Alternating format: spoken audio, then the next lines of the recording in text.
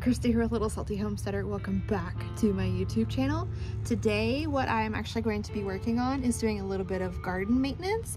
You can see that I've started the Florida weave trellising for this tomato bed here. So I wanted to, sorry, the dog found his bone. He's like right here by my feet. Anyway, so today I wanted to show you guys how I'm going to be implementing that within the other two tomato beds. And then I also need to put the straw mulch in all of the raised beds, and hopefully where the strawberry patch will be if I have enough mulch left over. But before I do that, let me kind of show you guys what's going on in the garden right now.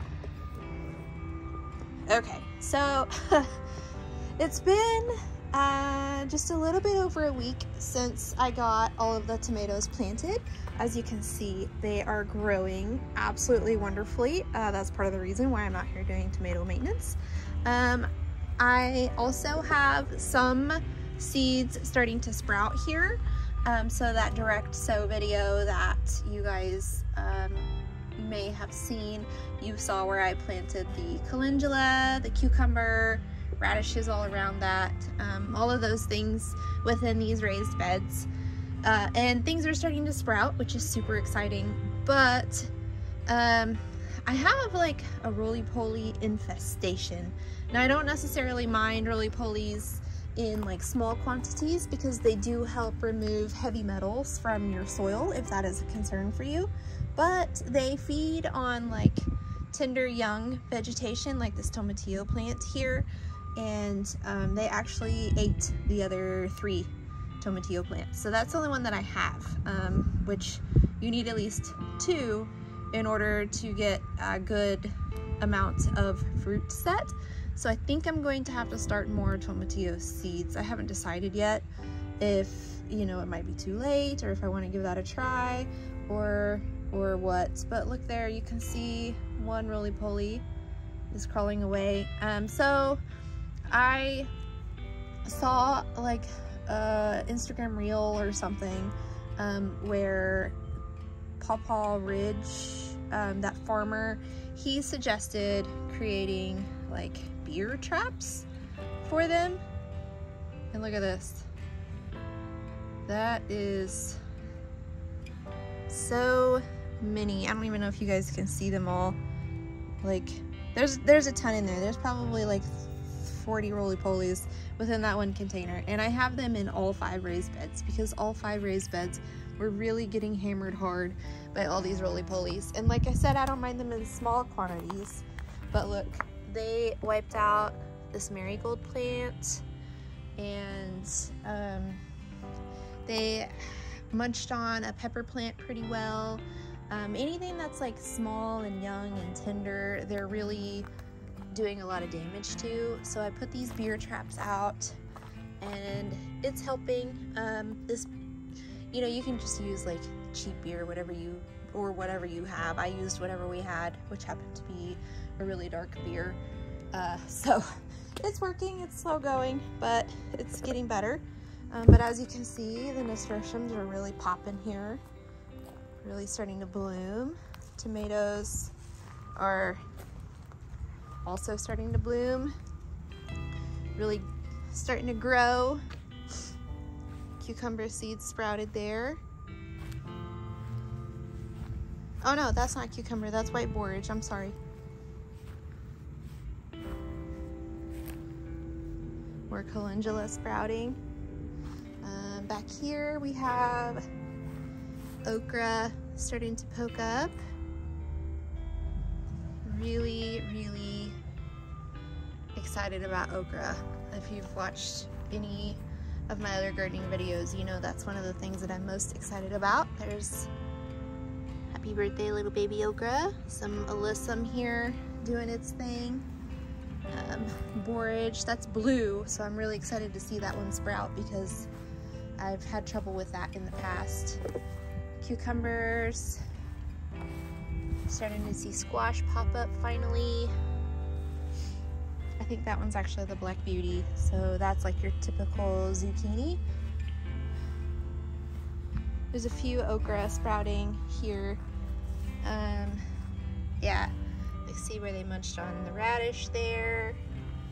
And then this pepper plant, I don't even know if that's going to pull through. We'll see. They ate that. This was marigold right here.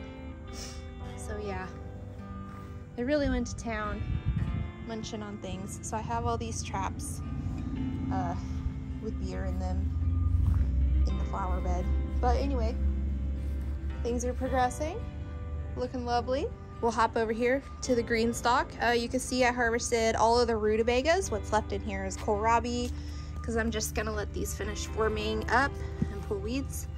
That one looks pretty good. I want it to get a little bit bigger.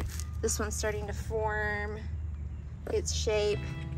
That one is kind of forming its shape. I'm not sure if it will completely. But I have cucumber here and the last cucumber variety here for the cucumber experiment, and then the rest of the empty pockets have okra, the dwarf okra seeds started in them. Pretty nasturtium. Another one. So things are looking pretty good. Flower bed needs to be weeded again because my lazy gardener weeding really wasn't successful there, but that's okay. The flower bed is looking pretty good. Okay, so that's kind of like the catch up of the garden status so far. I am going to set you guys down so that I can get these stakes hammered in. I am using, I think they're 6-foot T-posts. Technically they're, I don't know. They're taller than me. So that's before they're hammered in. And then they get hammered into the ground and they're probably like 6 foot outside, you know, above the ground. I'm using a 4-pound, I guess it's a sledgehammer, 4-pound sledgehammer to hammer them in. It doesn't sound that heavy, but after you hammer in like 50 whacks with the hammer, it does start to get tiring. But I'm going to set you guys down so that you can kind of see the process of that. Hopefully you'll be able to see it from over here in this raised bed.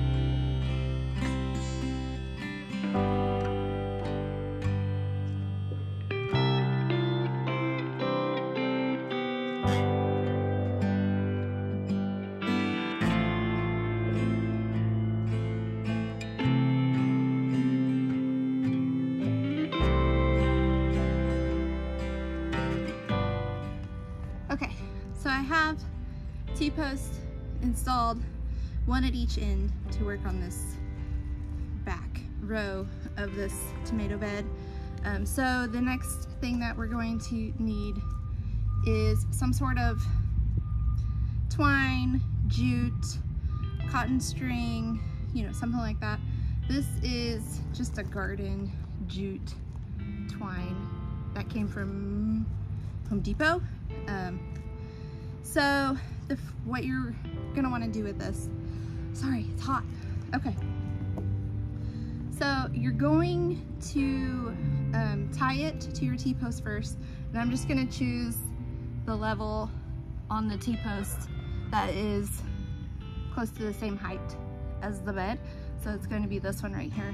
I'm just going to tie it around. I'm using a knot that I learned whenever I was teaching my son some knots for Cub Scouts. I don't remember what it's called, but I just remember that. I just know it works pretty good for this, or it did. Let's see. See if I can get it to tighten here. Let's see.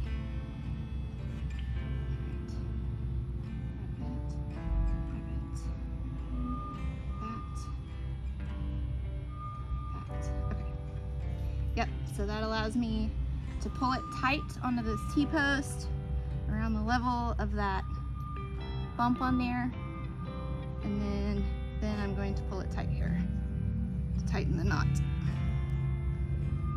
Double taut, half hitch, something like that. I can't remember what it's called. I'll try to look it up in my son's Cub Scout book thing and try to put it in like a word blurb here, but it works really well because it allows you to get like nice and tight up against this, and then tighten the string really well. And then essentially what you're going to do for the Florida weave is you're actually going to weave. So we're going to take this twine around the front of this tomato plant, and then we will take it around the back of this tomato plant, and then front, back, all the way down to that end. We're gonna wrap it around that T-post and then come back on the opposite front and backs. So let me move you guys so you can kind of watch how I go down the bed here. It's bright out, so hopefully you can see. Okay, so this is the back, and then this one's gonna go around the front, and then the back, front.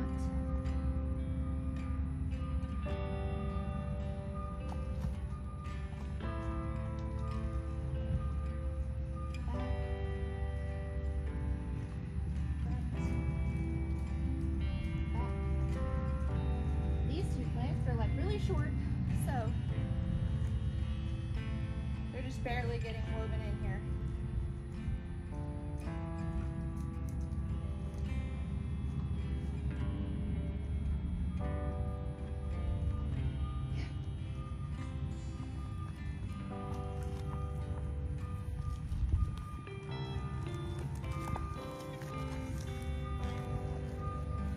All right. Okay. So we wove it down and back, and then we need to tie it off to this T-post again. So the first thing I'm going to do is I'm actually going to wrap it around it so that I can pull this nice and tight. And then I'm going to cut some excess here. What are you doing? Hello?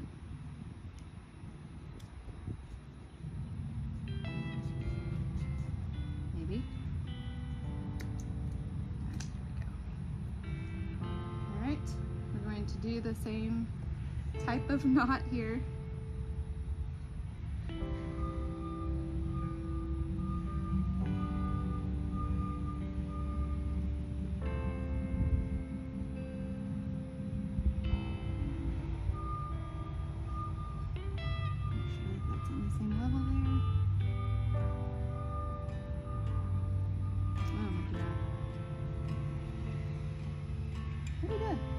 Chasing June bugs.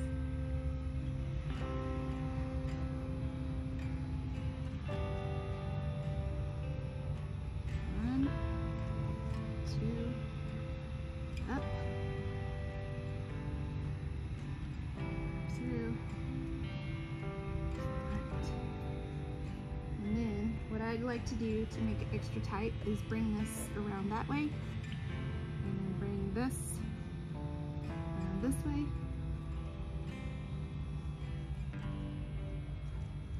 Like that, so that your string is nice and taut all the way down. Okay. So, as these plants get taller, every 6 inches, we want to do another weave across the row of tomatoes. Now there are some that are probably ready for a new row because they're pretty tall, but then we have these other tiny short ones, so we have to wait for the tiny short ones to get a little bit taller so that we can make sure that they're all included within the weave. I have 2 more rows that I need to do this to, and then we will talk about mulching. So I'll be back after I do that. We have a tiny bit more shade out here, which is wonderful, but I got the remaining rows of tomatoes trellised with the Florida weave technique. But before I talk to you guys about mulch, I wanted to go over one more kind of important maintenance task for your tomatoes, especially if you live in like a really humid area. Like here in North Texas, it's pretty humid today actually. Okay, so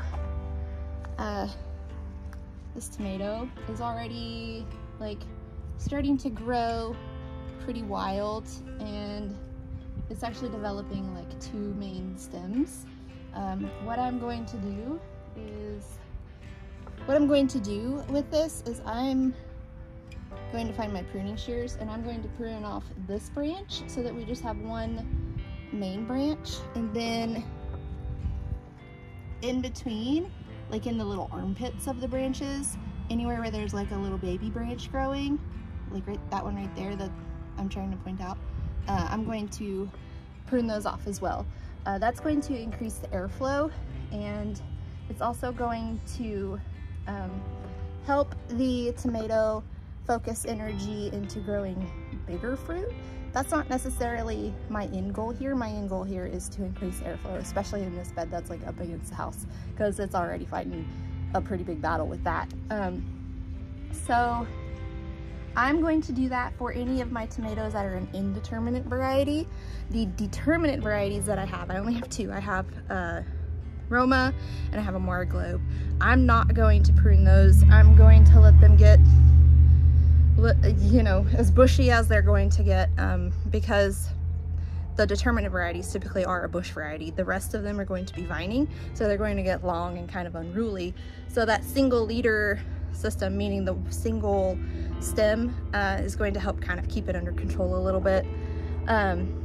So like I was saying, any of these indeterminate varieties, I'm going to go through and kind of look into the armpits of the plant and pull out anything, prune off anything that is trying to grow there. And I'm also going to prune off any of the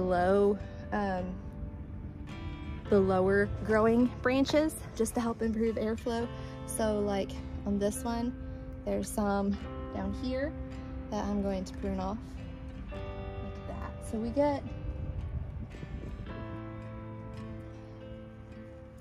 a pretty good amount going up the plant. So if you can see this right here, there's a branch here and there's a branch here. I'm going to pull this one off because that's the one that's kind of in the armpit, so to speak. And then I'm going to pull that one off, and this one. So we kind of have like, you know, a much more maintained, much neater looking tomato. Now, if you live in an area that isn't so humid, this may not be something that you need to worry about. If you're concerned more about the number of tomatoes and less about the size of the tomatoes, you may not need to worry so much about pruning off those sucker branches. Those sucker branches are the ones that are growing into the armpits. Here, because it is so humid, I try to keep up with, you know, pruning out those suckers. Try being the key word. I always fall behind. But while it's a nice day and while I have the time, I'm going to try to do it now before it gets too awful bad. And we need to do that with like I was saying, any of the indeterminate varieties. Out of the 36 tomato plants out here, 33 of my tomatoes are indeterminate. So I have quite a bit of pruning to do. So let me take care of that, and then I promise we're going to talk about mulching. Okay, I got that all done. And you can always tell whenever you're doing tomato maintenance because your fingers always end up with like a green tar-like substance on them. And if you do a whole lot, then the green will turn black. It's really weird, but it smells like tomato vines. So, you know, it's the good trade-off. So the next thing that I'm doing today for garden maintenance is I am mulching. As I have said in previous videos, I am using straw mulch. The brand that I get is called Easy Straw. I get it at Tractor Supply. I used it last year with no issues. It worked really great. It says right on the package that it is garden safe. So I'm assuming that that means that it has not been sprayed with Grazon or any other herbicides. If you procure any sort of straw mulch and you're concerned about whether or not it will harm your plants, I suggest maybe planting something like a bush bean and then mulching around it and seeing what happens, if that bean survives, if it pulls through fine, before you mulch your entire garden. I don't know how many beans planted, so looks like I'm risking it. So my hope is that this one bag of straw that I have will mulch all 5 raised beds. Last year I only had 2 raised beds and the rest was fabric grow bags. I was able to make it through all the grow bags just fine. I didn't run out of mulch or anything, but because this is like a straight linear shot, I am a little concerned that I'm gonna run out before I finish. So I'm actually going to start with the beds that get the most sun, because those need the most protection. So that's going to be the sweet peppers and okra, those 2 raised beds that are along the fence, because they get much more of the afternoon sun than the raised tomato beds. The bed that's up against the house actually gets the earliest shade in the day. So it's already completely shaded at this point. And the shade just kind of slowly moves across the other tomato beds. So my plan is to start with the 2 okra beds, then the front tomato bed, and then just work my way towards the house. Hopefully I have enough. I am going to kind of leave cavities where I have seeds sown, and then as those seeds sprout and get leaves, then I will, you know, move the mulch closer in around the stems. Now I also need to leave the beer traps open because I am concerned that once I do apply the mulch that the roly-polies will get really bad again. There is at least one bed where they're kind of like in the curved part of the bed. They're just like hiding out right there because it's shady.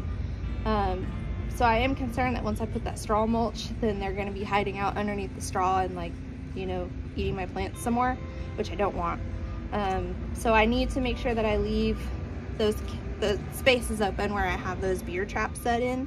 That way, hopefully the roly-polies continue to be attracted to that. I should probably also go pick up like a 6-pack of Keystones or something like really inexpensive. Natty Light, something, I don't even know. I don't drink beer. What's the cheap one?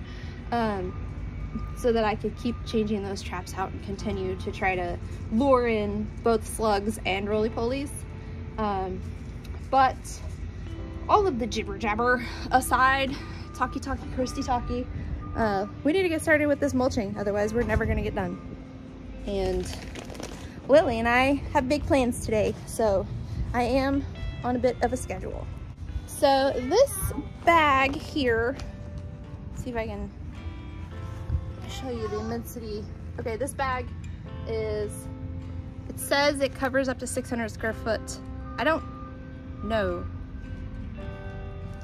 I haven't measured like the square footage of all these raised beds, so I'm not 100% sure. Yeah, you want to help? Yeah. Okay, we need to open this bag. Let me go, I'm gonna go grab scissors and I'll be right back. So basically, it's really easy. You just, once you get the bag open, Lily, don't walk around with scissors in your pocket, okay? Alright, so you essentially, it's okay, just take a handful out of the bag and then you just spread it. Yep.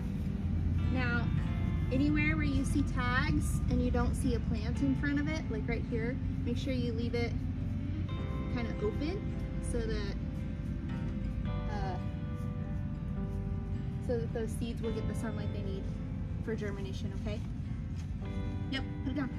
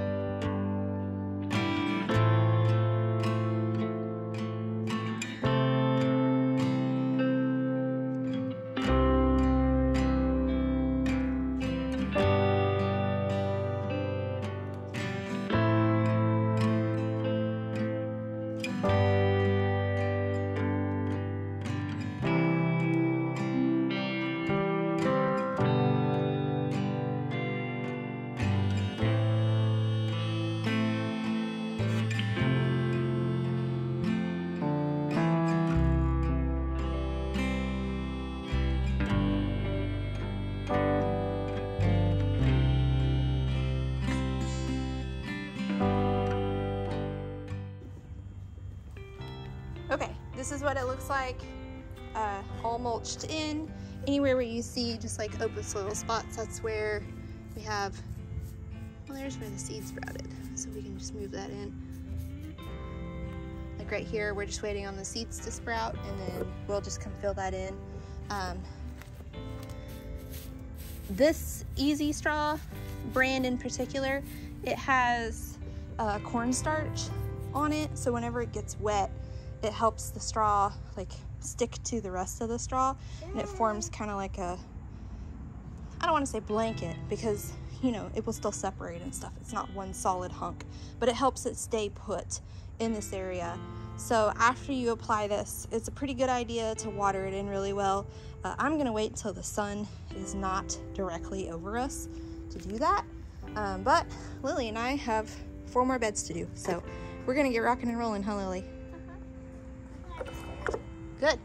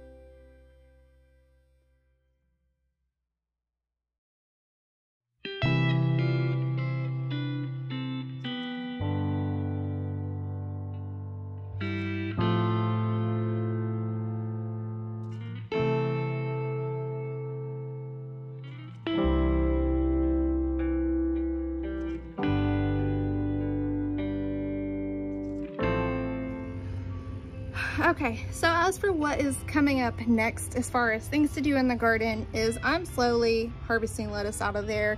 I've been eating salads every day. I think yesterday I might have eaten 2 salads. I don't know. Yes, I did eat 2 salads yesterday. But I'm coming out here and I'm harvesting it, making a meal, making a snack with it. Once all the lettuce is gone, there's probably only like 8 or 9 lettuces left in here. Then I will come through and top off the pockets with compost, and then I will be planting beans and cowpeas in here. These last 3 kohlrabis here, once they either start bolting or they reach the size of maturity, I'll harvest those. We have more dwarf okra to plant in those 3 pockets. And then as these items start getting ready or bolting or whatever it is that they're going to do, I will harvest them out, and then I will get sunflowers planted.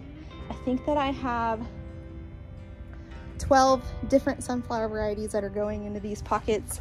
Each pocket will get its own variety. I think that's going to help us figure out which ones we like the best so that we can continue to grow them, or we'll like them all.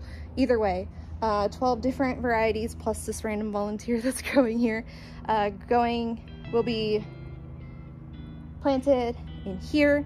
The 13th variety is actually planted all along the back of the flower bed up against the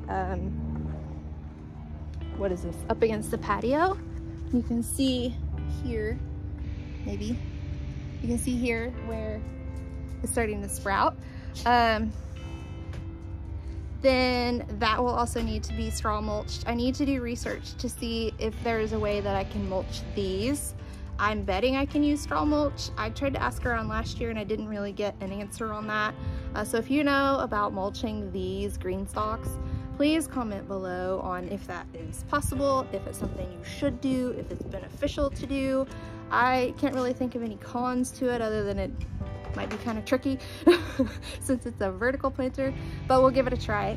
But anyway, thank you guys so much for joining me today. I am so glad that you are following me along on this gardening journey this year. If you liked this video, please feel free to like, subscribe, do all those random YouTube things. It's greatly helping out my channel. I am almost to 1,000, so thank you all for joining me so far. But until next time, go find a way to get those garden manicures. Bye.